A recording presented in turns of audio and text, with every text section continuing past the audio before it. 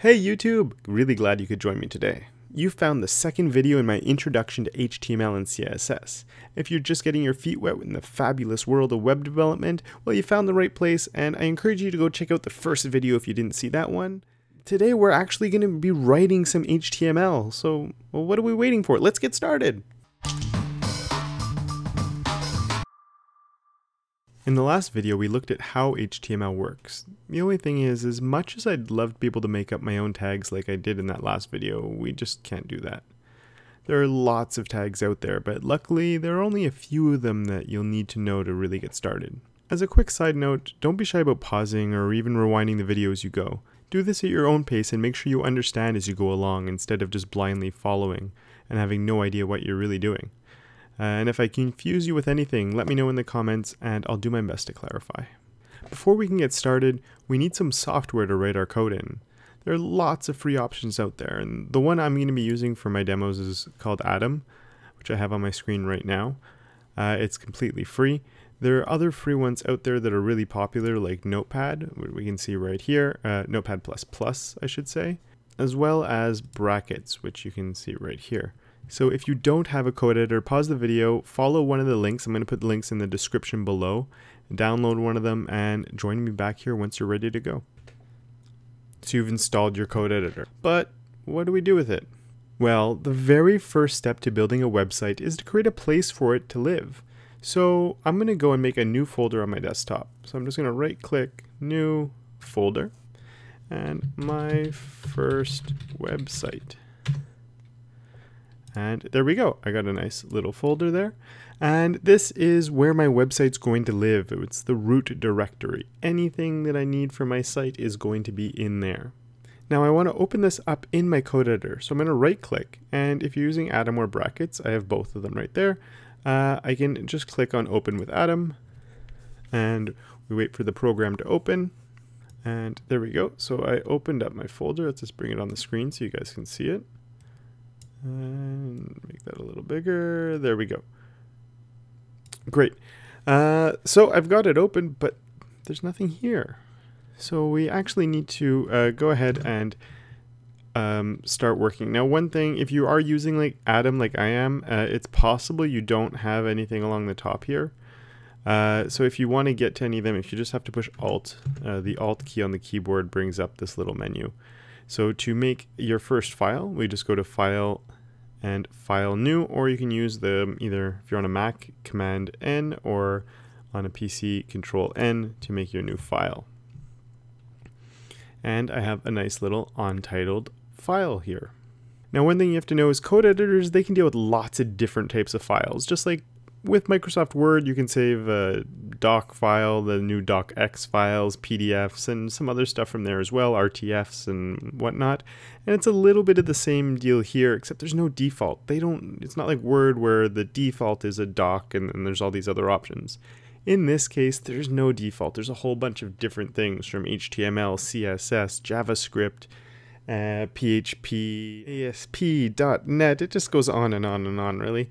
So we need to tell it what type of file this is going to be, and the best way to do that, or the only really way, is to save our file.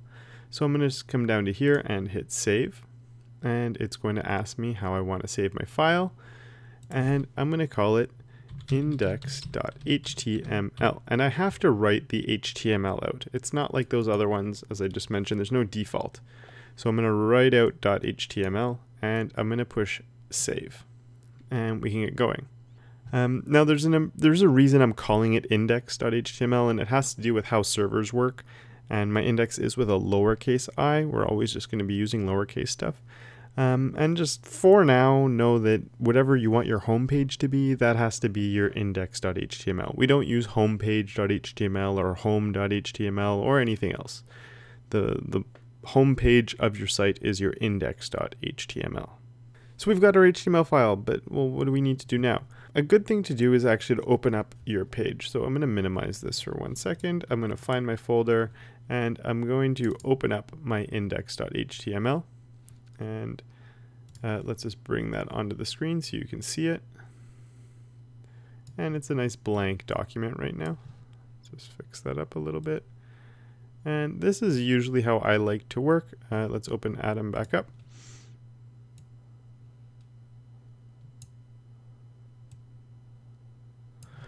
Okay, there we go. So basically what I want is I want my code editor on the side here, and I want my browser over here so I can see the two of them at the same time while I work. So as I can save here, and then I can update this and see what I'm actually doing. In general, the way I work is I always have my code editor on the left and my browser on the right, just because that's how I'm used to working. But you can set this up however you want. Some people put one on top, one on the bottom, or this could be. It doesn't matter how you set it up, but I like having always everything set up just so I can see both of them really easily. And now the real fun begins. We need to start writing some HTML. So if you remember, everything in HTML, all the code goes inside of triangle brackets. It's giving me an error because I have nothing in there. And the first thing we need to do is put in this line of code. I have to say doc type HTML. So just like my code editor can create a whole bunch of different types of files, the browser can read lots of different files. It can be a CSS file, JavaScript file, or an HTML file, PHP file. There's a whole bunch. So this is a really important line. It always goes right at the top, and it's telling the browser that it's looking at an HTML file. This is sort of the standard way of writing it, where this is always in capitals, so it's exclamation mark. Let's make that a little bigger. So we have our exclamation mark doc type, and then the HTML, and it's all inside of my triangle brackets. Now this part can seem a little bit redundant, but what I'm going to do now is I'm going to come down and I'm going to put HTML, and what we want to do next is we need to close our HTML. So open triangle bracket, I'm writing out HTML, closing triangle bracket, and then down here at the bottom the same thing but with my /, just like we looked at the last video. So this seems a bit silly. We're telling our browser that we're looking at an HTML file, and then we're coming here and we're telling it that starting here will be HTML and the HTML ends here. But as redundant as it seems, we do have to do it. And one thing you'll notice is everything I put in my tags is lowercase, except for this doc type. In general, everything in the tags is lowercase, and you'll be good to go. So a few other new tags that we're going to look at. Every website has two parts to it. It has what we call the head, close head, and the body, close body. Let me space this out a little bit, and I'll put more space there. I wouldn't normally put all this space, but I just want to make it a bit easier for you guys to see. So here I'm opening my head and I'm closing my head, and here I'm opening my body and I'm closing my body. The head is where the extra information goes. This stuff doesn't show up on the screen, but it's essential to getting things to work properly. Plus, we can add a little bit of extra info in there too. And the body, this is where all the content goes. Anything we want the person to see on their screen in their browser here, that has to go inside the body right here. And well, maybe it'll be a little bit boring. I'm actually going to start by doing a few little things up here in the head first. So I'm going to come in the head and I'm going to write title and my first website, and I'm going to close title. So I'm going to save my file, and then I have to come over to my browser and I'm going to hit this little refresh. And I'm about to push it, but what I want you to do right now, if you see this tab here, it just says index.html. And when I refresh, now it says my first website. So the title isn't something that shows up on my page because it's inside the head. It's extra information, and it's being used for the tab up here. Another place where the title will be used is if someone does a Google search for your website. It's the title that shows up in the Google search. It's not actually content from your site that will be there. So there's one other little thing that I'm going to add in the head here, which is called a meta tag. So anyone who's done a little bit of photography probably knows what the meta or what meta information is, and it's sort of extra information. In photography, when you take a picture with a digital camera, it's going to save the ISO, it's going to save the shutter speed, probably even the location and time and date and all those things. So all that information is saved with the photo, but if you look at the photo, you don't see it. You have to use some software to get that extra information. So a meta tag like this is a little bit the same. There's a lot of different ones, but the only one that's essential is the car set UTF. And you can see this is actually autofilling for me, so I'm going to go right there and double click on it and get my car set UTF-8. And this seems a little strange. Basically, we're just telling the browser what character set we're using. It's all about the characters that are embedded. So all these letters that are on the screen, the computer doesn't really know what an F is. It's using this encoding system, and UTF-8 is sort of the standard for most languages these days. And it just saves all the characters that we'd ever want to put on the screen, and we have to tell the browser that this is what we're going to be using. The other thing you'll notice here, and most of these code editors do this by default, but my head is here and it's closing here. When I click there, it's even underlining it to make it more obvious. And then this is indented. And this indentation is just to make it more visually obvious that this stuff is inside there. So I could write it like this. It wouldn't make any difference to the browser.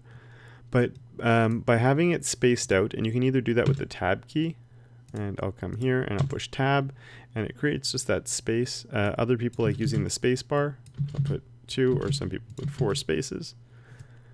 And it's just to make a nice visual representation that this stuff is inside my head. And you could even do the same thing here with your title if you wanted to. So I have open title, this is inside my title tag, and then close title.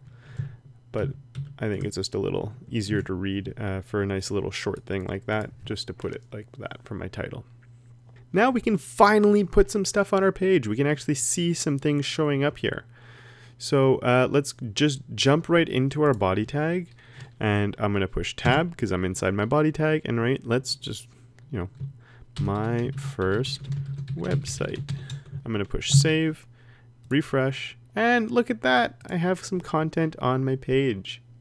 I've just noticed when I'm saving most of the time here, I've been pushing Control S, or if you're on a Mac, that would be Command S, which is, file and just save. Whenever you see me doing this, I'm just Control S-ing and then refreshing. It's much faster for me than having to jump up here every time. So I've been doing that just in case you're wondering why you don't see me saving the file and I can still get it to work. So we don't really have much content on our page right now, but hey, it took us a lot of work just to get to this point. So give yourself a nice pat on the back for making it this far. And in the next video, we're going to start looking at really putting some content in here, because just this little line of text isn't very much. So we're going to start exploring paragraphs and headings and getting some content on there that looks a little bit better. But be happy with what you have. And a little pro tip, I'm going to clean this up a little bit. Let's just take out some of this extra space that I don't need. And I don't really need this line. And you could, every single page you're going to make is always going to start with this as the very basic. So you could save this document just like that and use it as a bit of a template file for every time you're starting up a new project. It's a nice starting point, especially when you're starting off. This is all you're really going to need for your first few little things. So you might as well save it and just keep this as a little template that you can reuse every time. So you don't necessarily have to rewrite all of this each and every time. So I really hope you learned something watching this. I hope that it made sense, and I hope that it's nice and clear and that you've been able to follow along. If it wasn't clear, if you have any questions whatsoever, hit me up down in the comments below. I definitely will get back to you. Keep on watching. We're going to get on and be doing a lot of really cool stuff. It starts off really slow. We have a white page, some black text on there, but really, really soon you're going to be doing something really awesome. So keep following along. Subscribe to the channel so you don't miss any of the videos that are coming up, and have yourselves a great day.